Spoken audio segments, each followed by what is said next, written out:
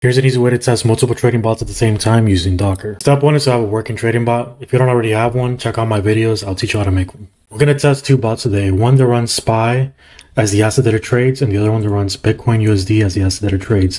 These two bots are going to run simultaneously in two separate Docker containers. This is what the Docker file looks like. Pretty standard stuff. I'm using an Alpine image and just moving my files into the container while installing all the requirements. The next thing you want to do is you want to build a Docker image for every strategy that you're running.